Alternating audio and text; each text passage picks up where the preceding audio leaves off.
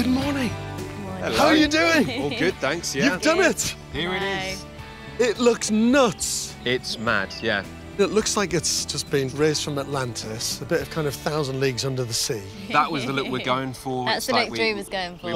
I wanted orange and shiny. It's not real rust. Our friend is a set painter. He did this rusty effect on it, and yeah, it's looking pretty cool. And is the inside very different? Completely different, yeah. It's a stark contrast, well, we hope. Can we go inside and have a look? Yeah, Yeah, let's I'd do love it. to. After you. 5 months ago, Butternut's interior was far from habitable.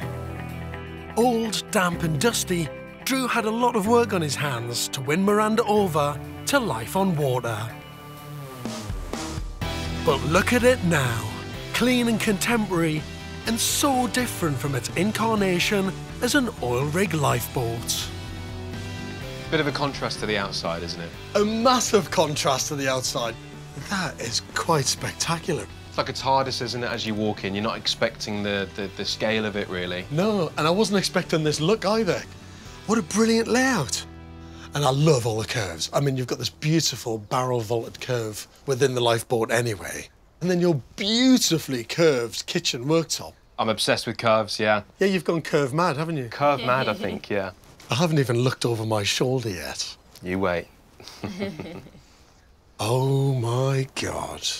What a bathroom that is. Pretty cool, isn't it? Look at that for a posh bath. It was my one condition if I was ever going to live on it. I have to have a bath. Look how deep it is as well. I know, it's one of the biggest baths money can buy, really. It's a bit of an upgrade from my one in my flat. Just a bit, yeah. Yeah. There really have been no compromises on luxurious finishes. From the beautiful flooring to the exquisite tiling and worktops. How does it work? So, this is a winch down here. But I'm intrigued to see Drew's innovative pulley system bed in action. There you go. This is probably as good as it's going to get. Yeah, I trust you, but I'm not going to jump on that. I don't Yeah, trust maybe it. some thicker ropes are required, but we haven't tried it yet, have we? It looks great. It's a cool idea. I'm still trying to convince Drew to change the sofa into a sofa bed. It's a very quirky, very inventive idea. Practical? No. Absolutely not. Compromises have got to be made on a boat, haven't they, I suppose? Yes, compromises are often the price paid for swapping life on land for life on water. But Drew hasn't made many in his transformation of Butternut.